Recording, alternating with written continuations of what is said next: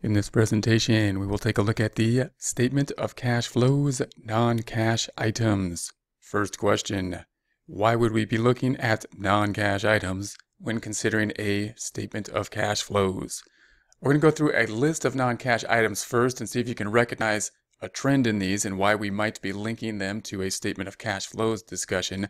Then we will explain more fully the idea of looking at non-cash items when considering a statement of cash flows. So some examples of non-cash items would be the purchase of long-term assets by issuing a note, the purchase of non-cash assets by issuing equity or debt, the retirement of debt by issuing equity stock, lease of assets in a capital lease transaction, and exchange non-cash asset for other non-cash asset. Consider these examples and note some of the common features, including that they deal with investing and financing activities, and think through why we might be linking them to a statement of cash flows. We'll go more fully through this by giving an example of the purchase of long-term assets by issuing a note, an example that we can then apply out to the rest of these items. So what are we going to do with these non-cash items? We're going to report them at the bottom of the statement of cash flows or report them in a note related to the statement of cash flows. So we're going to have to say in some format or other, hey look, these are some non-cash items that we're linking to, for some reason, the statement of cash flows. So they're going to be important things that we want to disclose to the reader of the financial statements, either in connection directly to the statement of cash flows or to a note to the financial statements that will be in reference to the statement of cash flows. So that goes back to the question again as to why these non-cash things would be linked to the statement of cash flows. Why don't we just put them in a different note? Why are they somehow tied to the statement of cash flows? And to give an example of why that kind of makes sense, let's take a look at one of these items that would be a non-cash item that we would need to report. We're going to purchase long-term asset by issuing a note. Let's think about the journal entry related to that. We're going to say that the equipment would go up. We would debit the equipment if we did this, and then we would credit the note payable. So no cash is taking place here. There's no cash happening, so it would not be a cash item. We wouldn't be reporting it on the investing activities or the operating activities or the financing activities. But we can also think of this as kind of two things that really happen. We kind of cut out the middleman. We kind of cut out cash as the middle transaction here.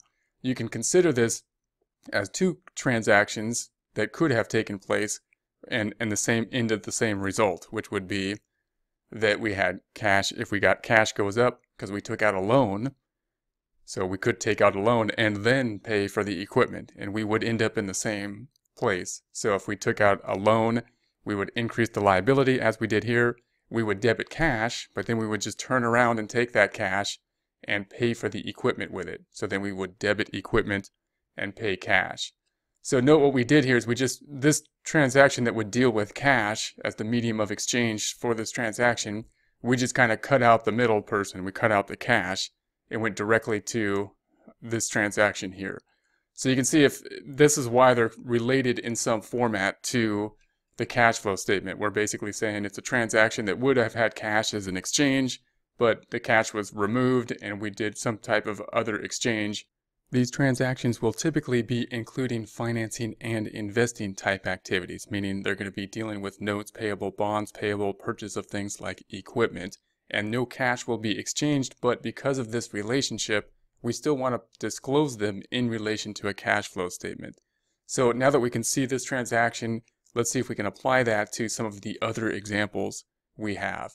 So we've got cash purchase for long-term asset by issuing the note.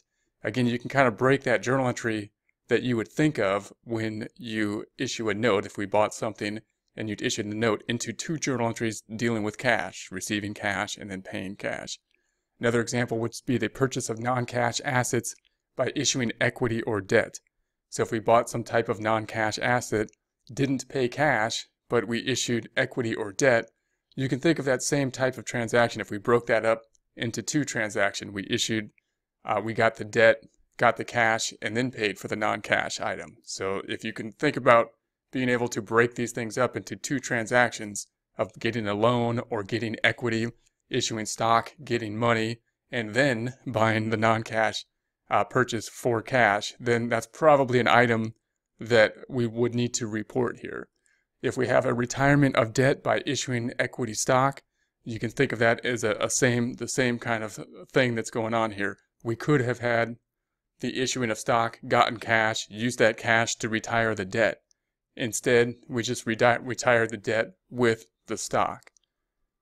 We have the example of a lease asset in a capital lease transaction. That's basically the same thing as a purchase on financing a capital lease. A capital lease is structured as a lease, but really it's a purchase that we financed in form, substance over form, or in substance. In substance, it's really a purchase that was made, and then we financed that purchase. So that's going to be a similar example as we have up here with the purchase of long-term assets by issuing a note. And then we have the exchange of non-cash assets for another non-cash asset. And again, that would just be an exchange that would happen. We gave one asset and received another. You can again think of that as, well, what if we, gave the asset, got cash, they gave the asset, got cash, and then, we exchanged for cash. So anything that you can kind of break out and you can think, well, basically we eliminated the sale and then the cash transaction. That's going to be one of those types of issues that may be needed to be reported as non-cash items related to the statement of cash flows.